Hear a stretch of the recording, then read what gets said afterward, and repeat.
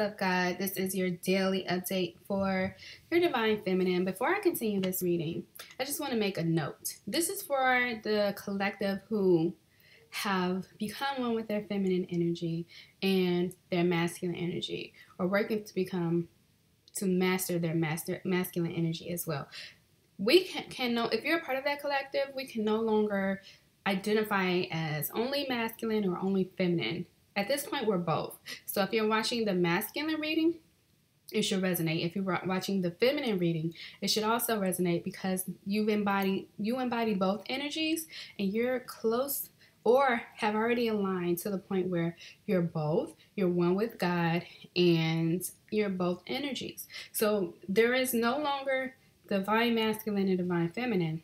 It's divine masculine and feminine all together, one. You can just use the prayer position, one, and God in the midst of it. So when you read, this is you and God and your masculine energy, and I'm not even referring to it externally right now. I'm referring to it internally with your reading. If you're a part of the collective who's still looking at your external divine partner, and you're not thinking about your innate masculine and feminine energies, this is also not for you, because you haven't evolved to the level of self-mastery. This is for people who are self-mastering their masculine and feminine energies, and will soon come into union because of that, because self-mastery comes before union with your divine partner, because God, the divine, the universe, is not going to put you with your divine partner in a place of codependency. Because if you try to come into your union with your divine partner without mastering yourself first, that creates the energy, that creates the, sorry, you know why my nose itching, that creates the opportunity for codependency instead, and you start focusing on relationship instead of focusing on yourself and self-mastery.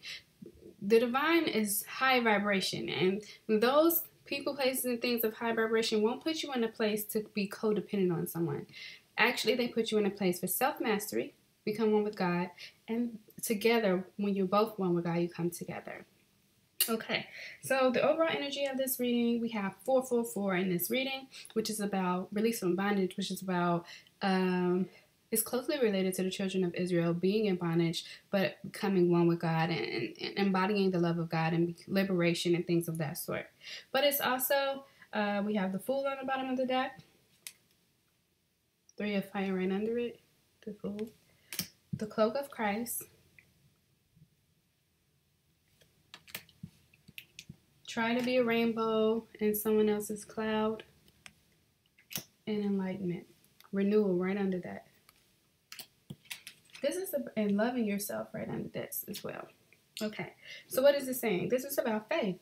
This is about embodying the energy of God and being a representative of God on earth.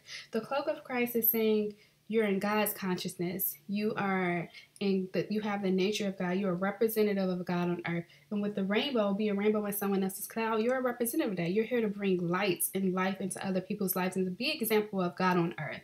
And enlightenment comes first, knowing yourself and knowing God and becoming one with that energy, with your feminine energy.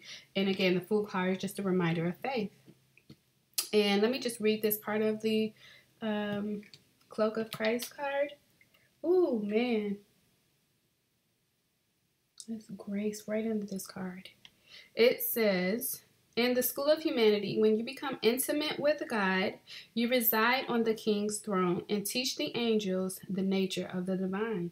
That is what it's all about. It is about the love of God, embodying the love of God, being an example of God's love, and sharing that light and love to others, being a rainbow in other people's cloud, and enlightenment, enlightening yourself, enlightening others, raising the consciousness of others in the world. This is so dope because the first card combination, we have the Angel Rise Bar and the Knight of Earth, the Knight of Pentacles, the Angel Rise Bar. This combination is about your work here on earth. This is about what you were created for. And I'll read it. It says, divine contribution is offered to those who wish to contribute to the world. The great beloved sees what is in your heart and what you wish to offer and is saying yes. You are being empowered to serve, to assist, to offer a genuine spiritual contribution to this planet. We just talked about this. I just talked about that. To become a sacred hand at work for the will of heaven. This is offered and bestowed upon the soul that is wise and filled with love and therefore deserving to serve. Do not doubt yourself. You have been blessed with this by the Master to find the jewel of your own soul and claim it. Cast aside any doubts. So this is just saying you're here as a light worker. You're here as a representative of God on earth to lift the consciousness, to raise the consciousness of the world and others. You have a purpose, a divine purpose, a high divine purpose to make a worthy and divine contribution to the world. And it's related to your work. Whatever your passion is, what your job, your passion, and it's not something that is limiting, is liberating. So it's about your craft, your purpose, your gift, using it to raise and lift the consciousness of others. This is for masculine and feminine. Remember, you should not be identifying as either or at this point. You're a divine person, you're a divine human, you're a sixth God, you're a representative of God on earth, and you embody both your masculine and feminine energies because you're young. You're as one and with God. Then it says, take a leap of faith into the unknown. And the 2 4s are here, and the other 4 is the cloak of Christ, which is 444 energy. It's just stability. It's, really, son? That's my son in the background. It's stability, is protection, but it's liberation. Look at her. She's free. She's free. It's about liberating yourself and others and holding on to your vision and becoming one with yourself and God. The 4 of fire, and excuse these cards, I use my my mana deck, my exotic deck. But this is about becoming one with yourself and teaching others to become one with themselves. But this is saying hold on to your vision. You can do it. You're one with yourself and God, and you can do anything. Take that leap of faith, knowing that it's all going to work out in your favor. Take that leap of faith, knowing that it's going to provide stability into your life and the life of others. And you can do it because you should have no doubt in your mind.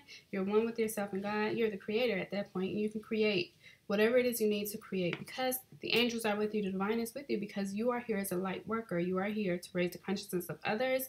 You are here as a representative of God.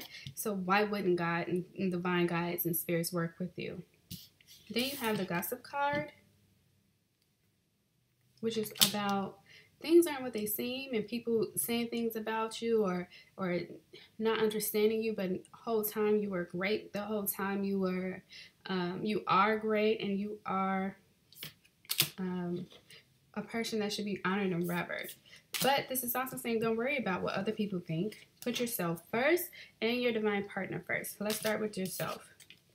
You cannot worry about what other people are doing or what they're going to say or feel about your life. It's your life, and you have to put yourself first. Look at her. She don't care what they think. She like, here's my ass to kiss. And it doesn't even have to be malicious. It's just you have to put yourself first.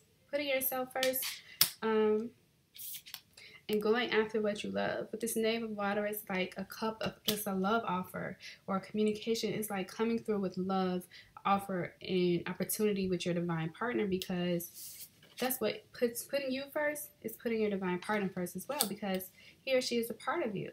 Because you're one with yourself and you're one with your divine partner, and together it takes you back to like that Holy Trinity, or like Isis, Osiris, and Horus. It's like how it should be. And in order to get there, you have to put yourself first, because as long as you're putting yourself last, you're also putting your divine partner last. Don't worry about what other people say, think, or feel. It's not about them. Let them be mad. Look at them. She's happy. But look at them on the side of her looking at her crazy mad. It ain't their life. It's your life to live. It's not their life to live. Put yourself first. And putting yourself first put you in a position to put your divine partner first. And you can come together as one.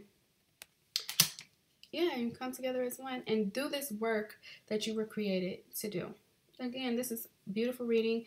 It is for both the masculine and the feminines, especially in this collective who are one with themselves and don't identify with each energy anymore.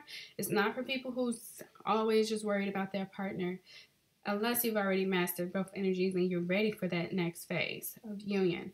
But it's about higher conscious people, higher vibrational people who have been created to raise the consciousness and to do something in the world that will lift the world up. It's about being a rainbow in someone else's cloud. That's what you were created to be light. Love yourself, put yourself first, come together with your divine partner. If you need to make that offer, make that offer.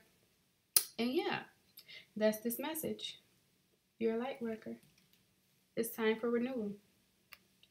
It was right under it. Prayer is right under that. All right, feminine, I wish you, or met both divine, God, six God. I wish you life, more life, light, and love. Peace. Come to the edge, he said. We might fall, they said. Come to the edge, he said. It's too high, they said. Come to the edge, he said. They came, he pushed them, and they flew.